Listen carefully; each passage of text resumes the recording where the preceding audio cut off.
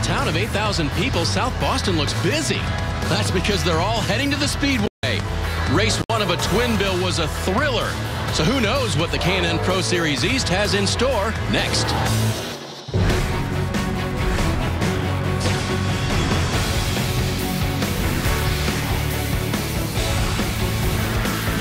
It's been a hot spring day in Virginia. Qualifying was held earlier in the day to set the field for the first 100-lapper, but it was marred by this lap 22 crash.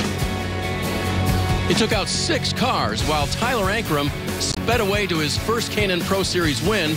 Others hauled out backup cars or watched and repaired as a teammate got the only backup car the organization had, or with terminal damage and no backup car, simply packed up. Welcome, everyone, to race number 2 of the Who's Your Driver Twin 100s from the South Boston Speedway.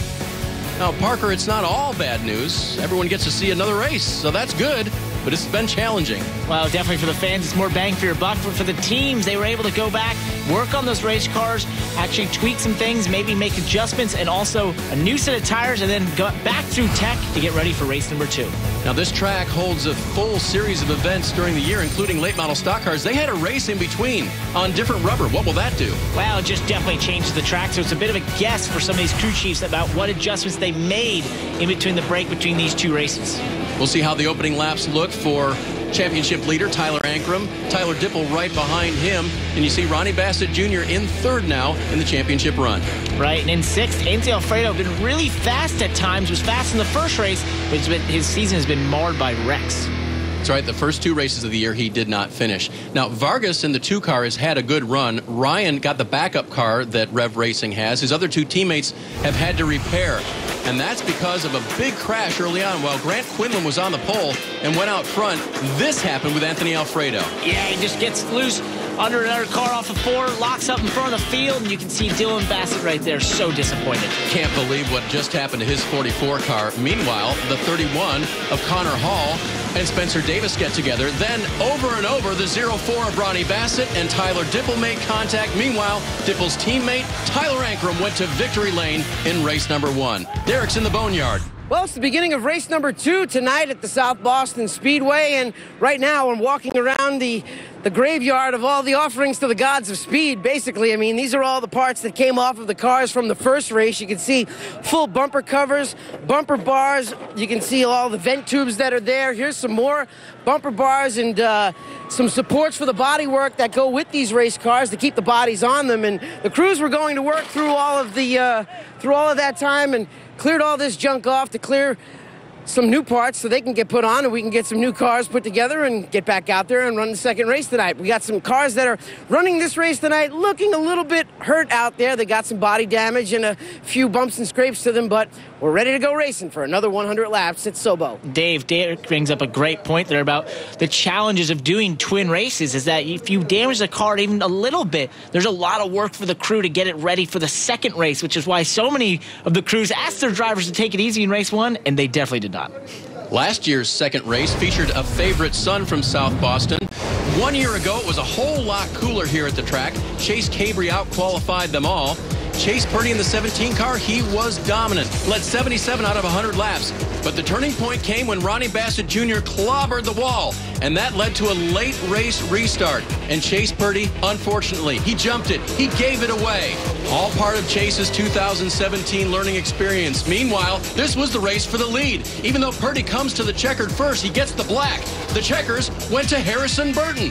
Burton's family very much associated with South Boston Speedway and was happy to bring the victory home to everyone who came to see him, including a whole bunch of people lined up on the backstretch whom he saluted. And you just got to know that made his whole family very proud.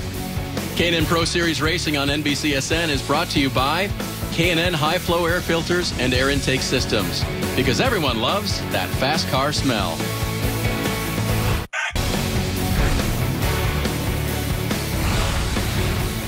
South Boston Speedway has hosted stock car racing for more than 60 years, and tonight it's the Who's Your Driver Twin 100 race number 2 getting ready to go.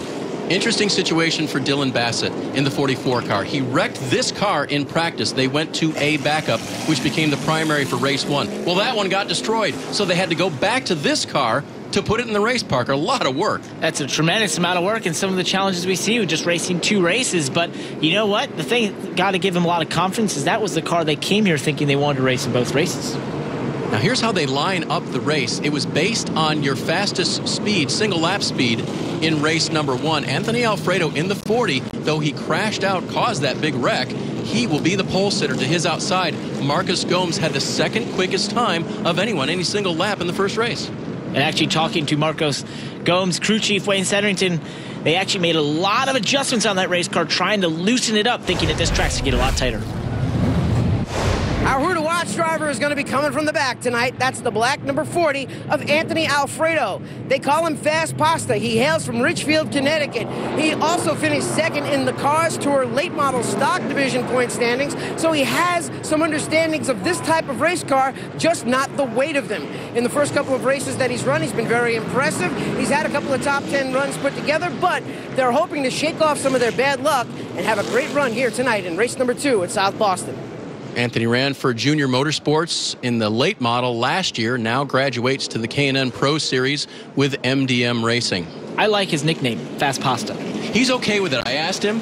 He's like, yeah, I'm all right with it, as long as people keep using my name, right? And it's fitting for this racetrack because this is a fast short track, Dave. We saw there in the first race, the bottom line is preferred groove, but that outside lane will come in, and we've seen it work on the restarts. So Alfredo to the rear. That will slide that left-hand column up, and Grant Quinlan will be on the inside of the front row, kind of like he was when he was the pole sitter for the first race. Yeah, he has experience with that. And back on row 3, you've got the race winner from race 1, Tyler Ankrum. Can he be patient and work his way through this field? Will they settle down, Parker? That's my big question here. I can only hope so. Otherwise, I don't know if they'll have any cars to bring home after this. Race number 1 in the sunshine. The sun's gone down. Race number 2 under the lights. Quinlan and Gomes take it to green at South Boston.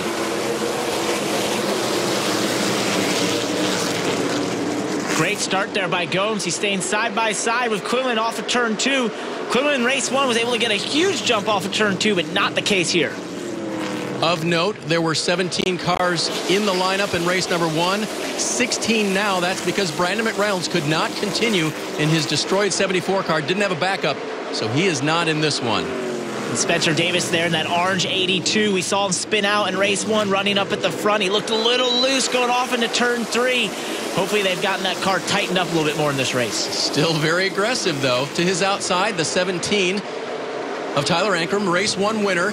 And Chase Cabry had a strong car for a few laps at the beginning. That got him that good starting spot.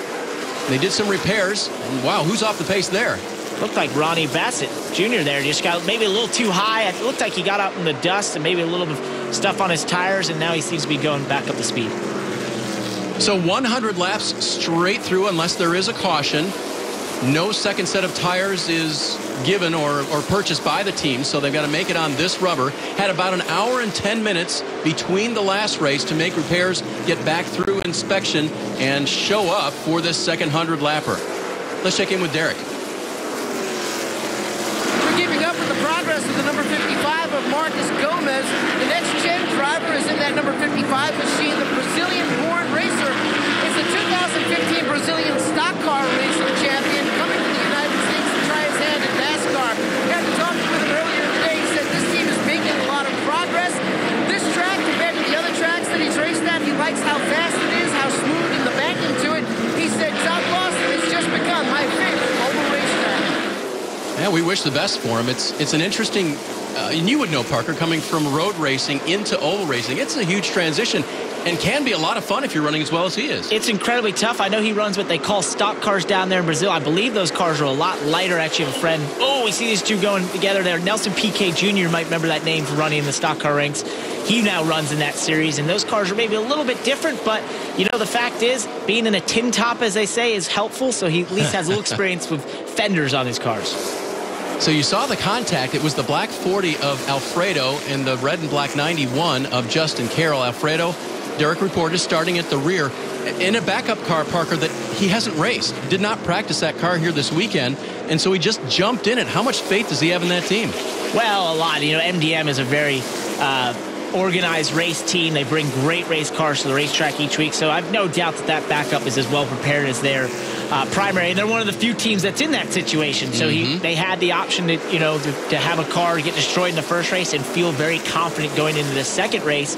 And he seemed confident. He had talked about after the first race wreck that he felt like that backup could be just as good as his primary. A little bit of a wheel lock there from somebody, either Ankrum or Dipple. You see the 55 being chased by the 4 of Chase Cabry. A little repair on his car. And there's Alfredo. Alfredo's up to 8th now already. Yeah, he's definitely showing the speed in that 40 car. It's turning well through the center. He's right on the bottom, able to get the drive off. He drives away from 31 Connor Hall real easily there. I think that car is really coming to him, and the team made the right adjustments for the nighttime. Remember, they didn't get to run a lot of laps in that race, so it was a lot of guesswork for them on that 40 to know exactly what they wanted to do for this race. Just looking back at the 4 of Cabry, a lot of blue tape on that hood. And he ran so well here last year. There he is. So disappointed with how that race finished for him. Thought he had a car that could win. May have it here tonight the way he's racing with Marcus Gomes. Well, we saw in race 1, Marcus Gomes had that left rear beat up a lot by almost every driver in the field, and it looked like it was close there between himself and Cabry. And I think Cabry is a lot faster here. He's able to be right on the tail of Gomes. He's able to move around. You see him going a little higher, trying to get a run off the corner. Those are the signs that the car behind you is probably quicker and eventually most likely going to find a way past you, or going to maybe use that chrome horn to get you out of the way. Oh, they just went by Cabry's teammate, Ruben Garcia Jr. That car still looks very hurt. It was heavily damaged in the first race, and there was no additional backup for Garcia to use, so they had to repair it the best they could. It doesn't look good. Yeah, the official race sponsor of this race is actually the tape company. Yeah, it should be, right? Should be. When you look at these couple cars up front right here, they're all taped up in different places. But, that's fine. Aero is not very important here. This is more about mechanical grip and getting that race car to turn the center. Orange 82 of Spencer Davis trying to get all the mechanical grip he can underneath of Cabry. Spencer has raced a little modified, raced a little stock cars, and he's got a former modified only owner, Danny Watts Jr., to participate in stock cars. They're not going to run the whole season, but want to do as many K&N Pro Series races as they can. If they fix them as well as they did after that first run, might just hang in there. No doubt, and he seems to maybe learn some things from race 1, which was a very eventful race for him, but in race 1, we saw him making some lunges down the inside that were a little overzealous, a little bit optimistic at times, and therefore that's how he ended up spinning. That's how he ended up in a couple issues. And now you see him being a little tidier and giving drivers a little bit more room, knowing, I spoke too soon until he gets into Gomes there. Apparently not. He hasn't listened. So, here he goes again.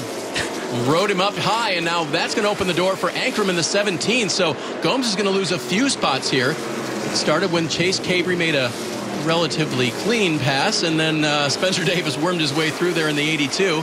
Ankrum gets a spot. Gomes will have to collect it there as Ronnie Bassett's now on his bumper. It sort of proves my theory that I think that Gomes is struggling a little bit in that car early this race. And Chase Cabry now chasing down the leader, Grant Quinlan. Spencer Davis from Dawsonville, Georgia, driver of number 82 Horton Avenue's Material K&N Pro Series East car. Been racing this series about 3 years now, and definitely the K&N experience means a lot, especially for this weekend. Yeah, Danny Watts got this car last year, and I helped build it. It's just a combination between us and him. It's a small team deal between me and one other guy named Danny. It means a lot to go out here and run good. Especially compete against these big guys. I'm Spencer Davis, and that's your NASCAR Next Gen profile. Spencer could be a big guy one of these days. Got to start out the year racing at Daytona in a truck, so a little more K&N Pro Series action and hopefully making his way forward in NASCAR. No doubt. There's a lot of people talking about Spencer. He's part of the Toyota program there at KBM, has a lot of great teachers around him, so hopefully he can suck in that information and put it to great use. Grant Quinlan has led all the laps so far in race number 2. But I'm a little bit concerned about that left front brake rotor glowing. Parker, remember in the first race, there was a red flag, and when they refired the 30 car and moved it, the left front was locked up. And we found out during break that there was definitely some parts that kind of fused together in the heat there. He's got big glowing brake rotors again. Are you concerned at all? Well, No, because I think, what happened there is not a product of what he was doing in the race car. That had to be a faulty part of some type of maybe a hub or something along those lines, because, these race cars are designed for you to be able to pound the brakes lap after lap. Those brakes are going to get upwards of 1,500 degrees at times, and that's fine. That's allowed to happen. But, I think what he does in the car is not going to cause that problem once again. And we'll see how it works out. Quinlan continues to lead. This is the battle for 6th. Gomes trying to hold off Dipple, and Alfredo right behind them. Here comes that 40 car from the back of the pack, a backup car. He has not raced in it at all. He's now trying to find his way to the front by the end of 100 laps. Derek with more on Alfredo. Keeping up with the progress of Anthony Alfredo in that number 40. He was your fast qualifier for this race, was slated to start on the pole, but had to go to the rear because he went to a backup car. But we've been watching him. He started off in the 15th position at the top of the green and is now up to the 8th spot. He's definitely moving forward, but during Derek's report there, Dave, we saw the 55 get hit in the left rear for something new and different. What a shock. Marcus Gomes trying to keep it straight while others battle around him. Yeah, Alfredo is definitely on the move. And so is this car here. Tyler Ankrum won race 1. See, that car is one of the few cars in this field that doesn't have any damage at all. And once again, he's moving forward as we get closer to halfway in this race. Up to 3rd. Now, Cabry is a few car lengths ahead in the 4. And the leader is still Quinlan in the black 30 car. See the gap back to this battle for 6th. There's Alfredo on the high side. And part of the problem for him, Parker, is if he's a whole lot faster than these guys, there's not a lot of room to race on this track. He's got to find a way by. Exactly. This is the worst part. When you have two cars that are side by side, they're similar speed, and you're so much faster, and you want to just drive around them, but you can't. Oh, wow. Dipple and Alfredo got a little bit together there, tire-to-tire contact. We've seen in the first race how that ends up, so you don't want to do that too much. Oh, and Connor Hall gets to the side of him real hard. And that, once again, we see a car just basically overdrive that entry and slam into the left side door. That opens the door for Justin Carroll, who finished a very nice 2nd in the opening 100-lapper here. Dipple is finally through now, and Gomes getting the challenge from Alfredo. Looks like he'll probably get by as well. And Dave, we've actually got someone spinning and 2 cars up in the wall as these guys are heading down in the same corner of turn 3. It's Ryan Vargas, the 2 car. The 5 is Juan Manuel Gonzalez. And they have found trouble. No laps in this car for Vargas, the 2. He gets it refired. It's a backup car. And back there battling, they got it wrong. He won the backup car lottery for that team. Yeah, that's right. Yeah, there were 3 drivers in the race tonight for Rev Racing, 1 backup car. They all had damage, and Ryan's car was the worst out of them. And we already mentioned Garcia's car. A little bit of trouble, a little bit of a ding there on the right front for Gonzalez, but doesn't look too bad. No, he does have a little bit of smoke coming out there, so we'll have to look at that one. Top of your screen, going into 3. And it looks like... Wow. Yeah. There was another car involved there that gets away. Exactly. And it looked like Ronnie Bassett, perhaps, in the 04. There was a bit of sparks early, so that one's me to believe that maybe someone had a tire issue of some sort or something along those lines. So Gonzalez hits pit road, and Derek is there. The Next Gen Motorsports crew, the number 5 of Juan Manuel Gonzalez, going to work right now on that car. They got to take the right front off. They say they have a brake rotor issue in the right front corner of the car. They don't know if they have to change that rotor or not, but if they do, they're going to go a couple of laps down.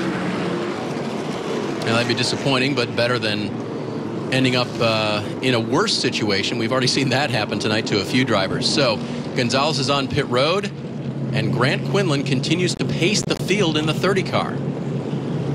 He's definitely had the fastest car here in race 1 and race 2. Was not able to finish race 1, but he is showing the strength of that 30 car lap after lap. No one seems to really have the speed to match him. Not yet, but it's early at South Boston. Back at South Boston Speedway, the cleanup is complete. And after 44 of 100, Grant Quinlan still leads the race in the 30 car. Grant from Ontario grew up about 10 miles from co-car owner Terry Jones and has stayed in touch, a freshman at Windsor University there in Canada. Would like to add a trophy to his resume, Parker. No doubt. He's had great race restarts and starts in both races, so let's see if he can continue that. Choosing the bottom once again We've seen that work out great for him, so we'll see what he gets this time around. Chase Cabrey is the 4-car on the outside. Behind them, Ankrum and Davis. Green is back out at South Boston, and a good jump for Quinlan. Oh, Tyler Ankrum there got shoved up out of the groove by Ronnie Bassett Jr. and slammed into the side of Spencer Davis. They're lucky to get away with that. Bassett trying to make up for race 1. He actually didn't have a bad finish in race 1. It's just he had a whole lot of damage. Yeah, they just had some altercations throughout the race with Tyler Dipple that really hurt them, but wow, things got very tight on that restart. Oh, real tight here in the back as Marcus Gomes spins Connor Hall there in the 31, and Buchanan spins for good measure once again. Hard contact for Connor Hall. And, yep, he picks up the steering wheel, says, what am I supposed to do? Well, I'm not sure he hit hard enough to just quit yet. There he goes. He puts it back on. All right. Team's telling him, no, don't take the wheel off. See what happens. Well, he tried to make a pretty aggressive move down there, and Gomes was there. That's just 3 cars going for the same real estate. You have the 31 thinks he's inside trying to make a move, and at the same time, the 55 of Marcus Gomes is there, and I don't think the 31 really realized it, and they all came together. Narrow racetrack, hard to get around, but if you're a late model stock driver at the South Boston Speedway, you run hundreds of laps here. That certainly is the case in the 75 lapper that took place between the Twin 100s here for the K&N Pro Series. Philip Morris was fast in the 0-1, but overheated and had to pull in to the infield. That left the door open for a guy who's won here a lot. Peyton Sellers in the 26 took the checkers again at South Boston. That's a refrain you hear a lot. Peyton is very involved as a racer and as a car owner. Hunt Sellers Racing fielding the 18 car here for Colin Garrett, who had a strong third place run in the first race. Great run, and I've got to think it's interesting driving for 2 drivers, not just 1. Yeah, that's right. A lot of input there. Back with Green Flag Racing at South Boston in a moment.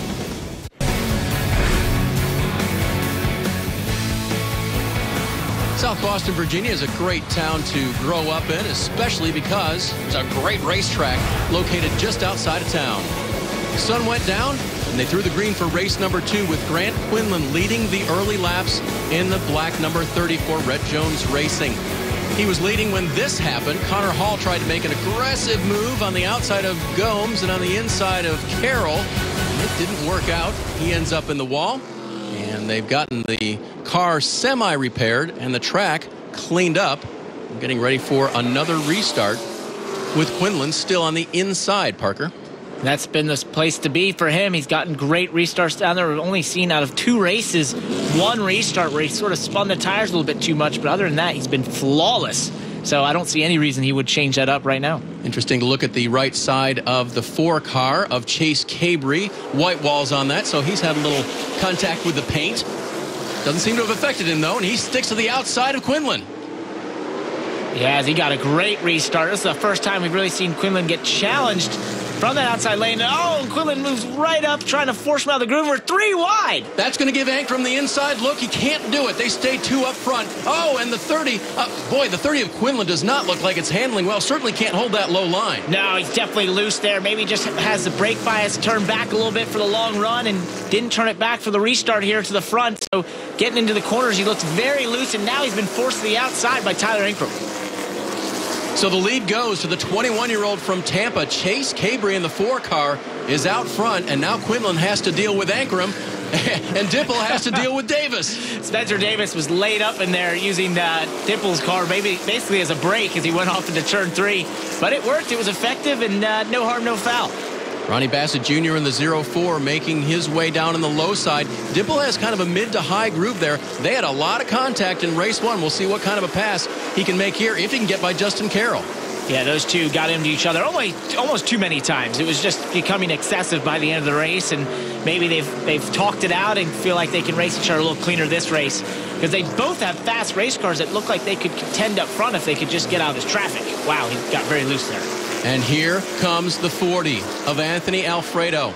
Started at the back. That is a backup car. He had no laps on it. And now he's going to look to the high side of Carroll to try to get another position. And he's been doing that as we saw him come through the pack. He's been able to kind of do that diamond of a line. You see him off into 1, go a little higher as Carroll goes to the apron, and he gets that run off of turn 2, and now he'll try to use that same speed down into turn 3 and off of 4, getting the run, the momentum of that top line as he's able to do it. So that's really impressive. That is showing the strength of that 40 car, Anthony Alfredo. I mean, that's what you want to see as you're coming through the pack. 2 lanes available. Anthony just finished up his freshman year at UNC Charlotte. His spotter is a rising senior there as well, Landon Huffman. And they go to school there together. They race together, and seems to be a pretty good combination. I would think that Landon, who has a lot of laps on short tracks, might have been able to help coach him. Anthony's very young to this, and coach him on the things that you were talking about. No doubt. It's great to have a good relationship with your spotter, and especially a relationship where you feel like you can help each other get better. That's always key. South Boston. He leads all other active drivers with laps led here. He also had 2 top 10 finishes in this doubleheader event last year, finishing 7th and 4th. Yesterday, they tested here at South Boston, tried to get the car dialed in. He talked to Philip Morris, who's a multi-time late model stock champion here, and the best advice they got from Philip Morris was start off a little bit free. That way, when the sun goes down, the track will tighten up and the car will level off. And that is the common consensus.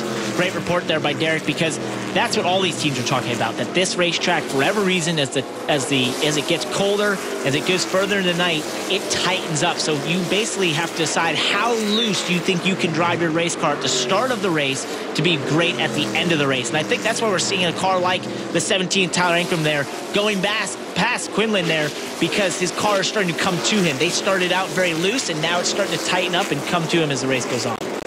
That is 4nd, Quinlan back to 3rd. And you know what they say about that? Get that first trophy, you want another one? I think that's where Ankrum is right now. Exactly. Well, you know, the first one's the hardest. Because you got to prove yourself you can do it. There's that mental barrier between you and that win, getting past that checkered flag. And then when you've done it, it seems so much easier. At least that's what I've been told. You've had a couple checkered flags. Was the second one easier? You know, they were kind of spaced out enough that I felt like both felt first time. Alfredo in the 40 car, still mowing him down, gets by the 04 of Ronnie Bassett, working his way toward the front. Anthony Alfredo's family went to short tracks up in Connecticut, in the Connecticut area when he was growing up. Always had the TV on with NASCAR racing, so he was kind of a fan of it and went go-karting for fun with his siblings. But it wasn't really until, kind of in his early high school years, kind of looked at his parents and said, you know, my favorite thing to do, even though I play lacrosse and other stuff, is racing. Can we look into this? Good for him, because we need more Connecticut drivers, being one myself. Joe Logano the other. We need more of us out there. So kudos out to Alfredo and his family for pursuing this, and he definitely seems to show the speed needed to compete in this series. Got to find a way around a couple of fast cars in front of him now, especially if they're too wide. That's Davis in the orange 82, Dipple in the 54. And we're seeing what we saw just a couple laps earlier out of him, where he catches 2 cars side by side, and he seems to just be able to run this a little bit higher lane. Oh, he gets to the outside there of Tyler Dipple, and he's able to really get the momentum off the corner. And this is what's so impressive about this 40 car right now, is that he is rolling the center on the top better, and a lot of these cars are rolling on the bottom, and that's what's allowing him to make these passes. He is cutting through this field at a ferocious pace. I think it's only a matter of time before he's knocking on the door of Ankrum up front. Alfredo has experience at this racetrack, may know a little bit about that high line as well, simply from running a late model here, but they do take a little bit different lines. Certainly any confidence you can build at a racetrack is helpful. No doubt. If you have knowledge of a racetrack, it doesn't matter what kind of car is in. It just allows you to have that little bit of expertise and a little bit of understanding that this is where the racetrack's going to go. And we talked a little bit earlier about how you have to almost predict what your car is going to do at the end of 100 laps, right? You might have to start out, oh, wow, he gets in the back of Spencer Davis there. But you got to start your car out loose. But how loose? Well, a driver who's been here, who's raced another type of car can say, you know, in most of the races I've done, we start out a 5 loose, and by the time the race gets done, we're great. And that's what that knowledge is invaluable.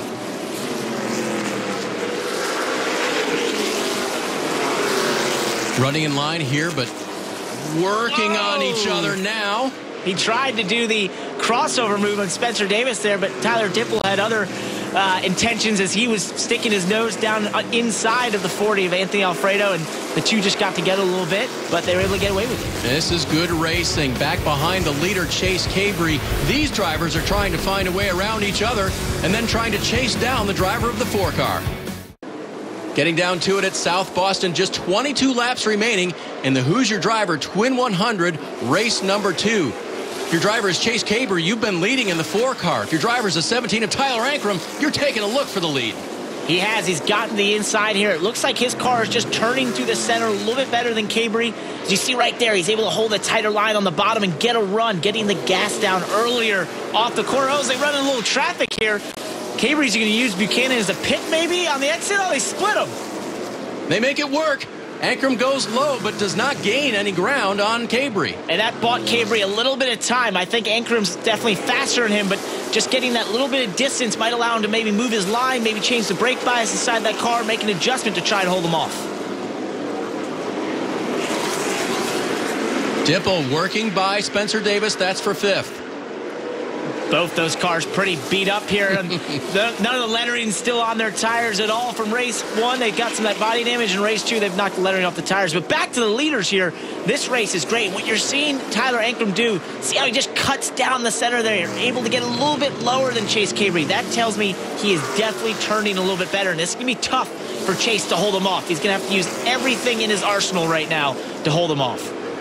Rear view mirror full of Tyler Ankrum. If you're Chase Cabry, contact in race number 1. Your crew went to work, made repairs on your 4-car, got it pretty good and been leading a lot of laps, but Ankrum is now going to get side by side in his bid for the lead. And you know right now, if Ankrum's this much faster, you've got to find a way to stay ahead of him or impede his progress a little bit. That's why he's holding him so tightly right now, as you see Chase Cabry doing everything he can. Oh, as Tyler Ankrum's able to clear him, maybe even get a run off here off of 2. He was doing everything he could to try to make this as hard as possible for Ankrum. Oh! Low line, and he gets into Ankrum. So as he did the crossover, Cabry was not able to hold it. The caution does not come out. So Ankrum spins and rejoins the field. What disaster. Yeah, so I said you had to do everything you could to impede him. I didn't mean exactly spin him out like that, but hey, it worked for him. Very unfortunate for Tyler Ankrum, though. I mean, that's what you don't expect when you're racing the guy cleanly like he did, and then to go off in the next quarter and have him drive right in your left rear. That's just unfortunate. Man, here is a replay. Cabry had just gotten past and was trying to return the favor. Yeah, I mean, we've seen this now in both races. Just whatever reason, turn 3 is very inviting to the driver on the inside. They feel like they can lunge a ton of speed into there, but once you get down into the center, it becomes apparent that the outside car is still going to be there when you get there, and the two come together. And, you know, they race each other so cleanly for a couple laps there. I hate to see it end like this and have Tyler Ankrum spin out. Ankrum has fallen back to 5th in the 17 car. Meanwhile, Cabry speeds away 2 seconds ahead of the 40 car of Anthony Alfredo with 10 laps to go. Is there enough time for Alfredo? I would not think so. I think that Cabry probably has this race locked up with a 2-second lead, but crazier things have happened, and that 40 has been incredibly fast throughout this race. Cabry is in his 2nd year of full-time competition in the K&N Pro Series. Got his ride with Rev Racing through the Drive for Diversity Combine, showed his talents there, and then had a pretty good rookie season last year. 4 times finished in the top 5, including 2nd at Memphis. Was not able to get to victory lane. Was very fast here at South Boston. Could this be the night for Chase? It's looking like it. I mean, he's definitely controlled this race in the second half, but you see that 40 car of Anthony Alfredo seems to be closing in on him. This could get interesting. I'm saying the gap is shrunk from 2 seconds.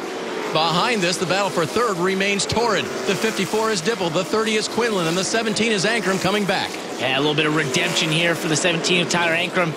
He probably had the best car in this race, made the pass when he needed to and seemed to be set up for the win, and now he's having to fight back after getting spun out. But how impressive that he gets spun out. There's no caution. He still finds himself fighting the top 5. How do you drivers recover when that happens, Parker? That's one of those things where you just need to literally, as quickly as you can, forget it, clean off the tires, and get back in your rhythm. I mean, it's frustrating. It's unfortunate, but you have to get back in your rhythm, because these short tracks, the way you make speed is by being consistent and being in that rhythm. And that's what made him so good in race 1, so good in this race, and that's what's gotten him back up here.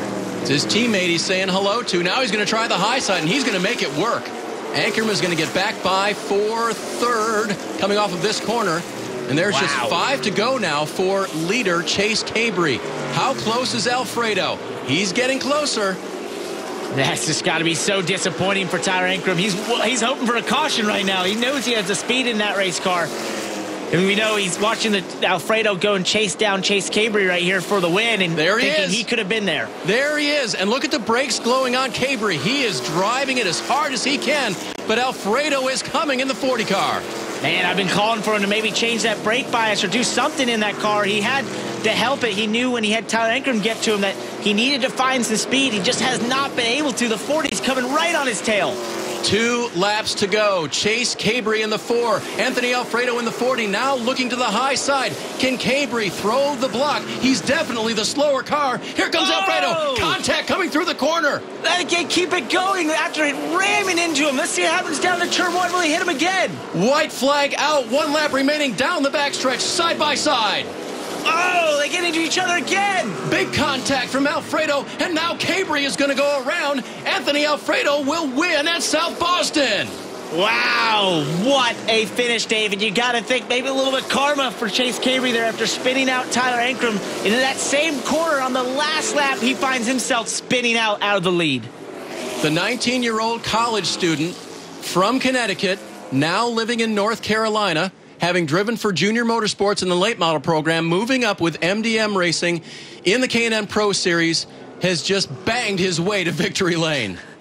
That was an awesome drive. You think he started all the way in the back of the field, worked his way up, came in a backup car. He had no laps in, and he showed that speed in race 1, caused that big wreck, and what full redemption to come back and win this race.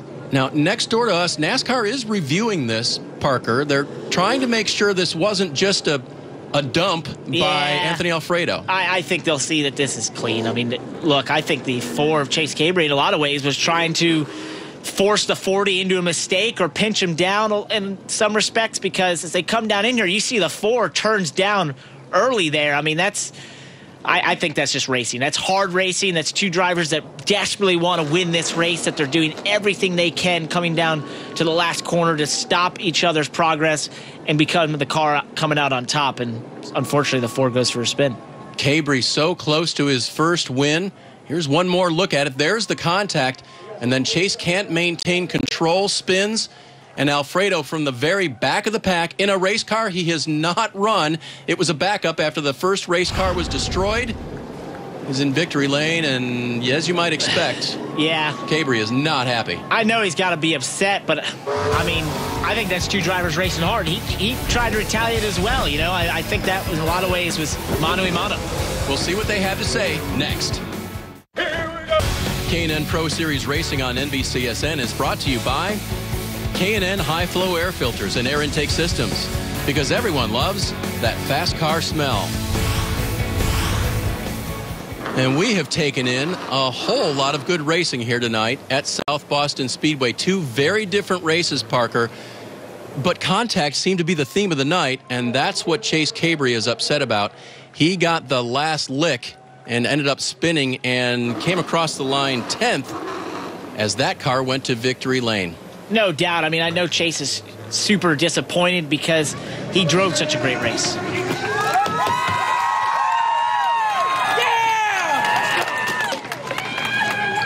Well, it is all smiles and emotion down here in victory lane from the back of the pack and the bottom of the stack. Anthony Alfredo coming deep in the field in a backup car, winning your first race here tonight. I need a second to breathe. I didn't breathe for the last 50 laps or so. That's crazy.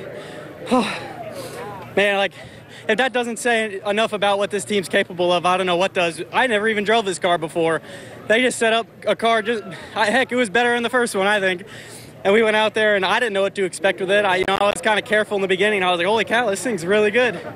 These guys work so hard every week, and, we've had a couple rough races, and it's so hard to put things behind you, especially the way that first race went. But as soon as I put the helmet on, I did, and, we started deep in the field. I didn't know what to expect, honestly, but that top groove really came in for us, and that's where I started making a lot of my passes because it's so hard to pass on the bottom. And, man, this thing was a rocket ship, honestly. I I didn't know if we'd catch the 4. When there was 10 to go, he was over a straightaway in front of me, and I guess a little bit of lap traffic and us just having a little bit more speed helped us reel him in, and I moved him a little bit down there, but I had to do it for the win, especially like how bad these guys, these guys deserve it so bad. I wanted it so bad for them, not just myself, and I got to dedicate this one to my mom because it's Mother's Day tomorrow, and she's the most incredible woman in the world, so I'm so thankful for her, my dad, all my family, supporters, this whole race team, all my marketing partners, Seco Building Systems, JDRF, Mechanic Shop North, and Oxford Energy Group. This is incredible. With just a handful of laps to go, Chase had a commanding lead. Did you ever think that you would have been able to run him down?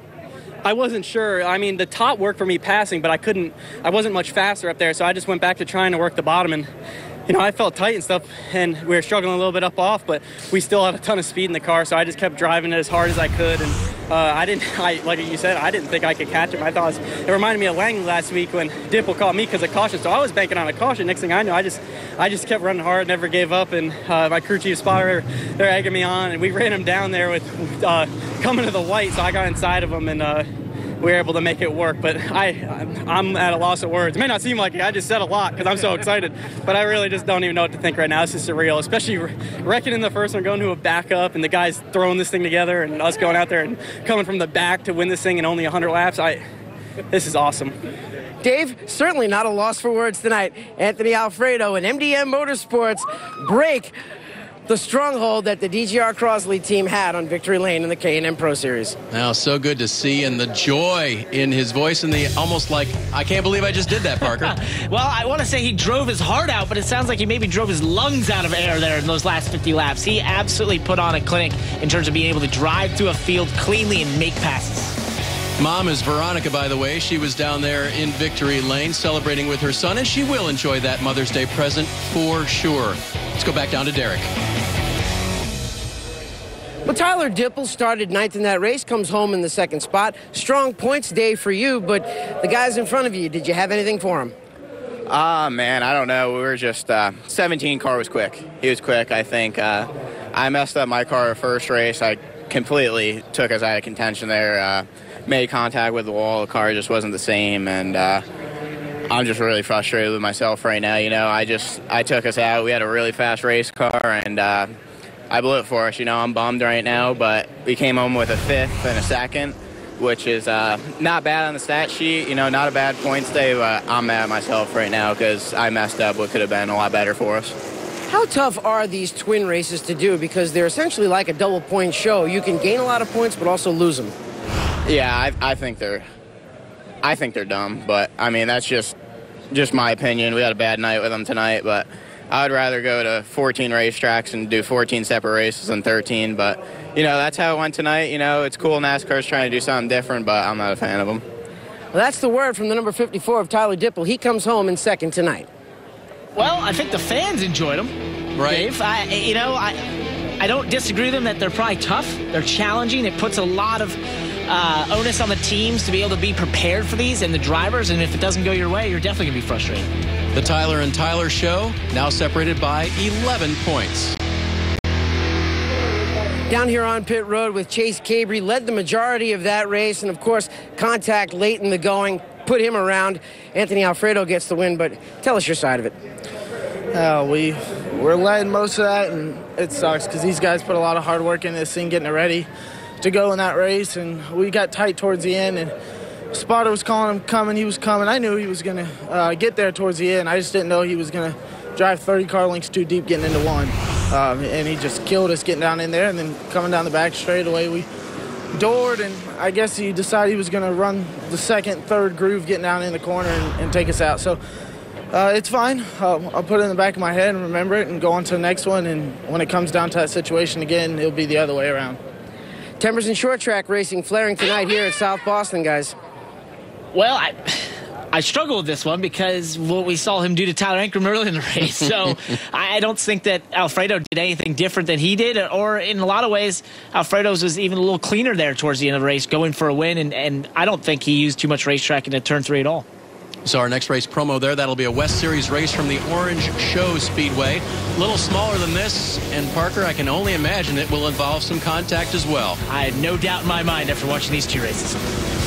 So Connor Hall in the 31 was not a good night for him, but the real turning point was late when Chase Cabrey got into Tyler Ankrum right there and assumed the lead.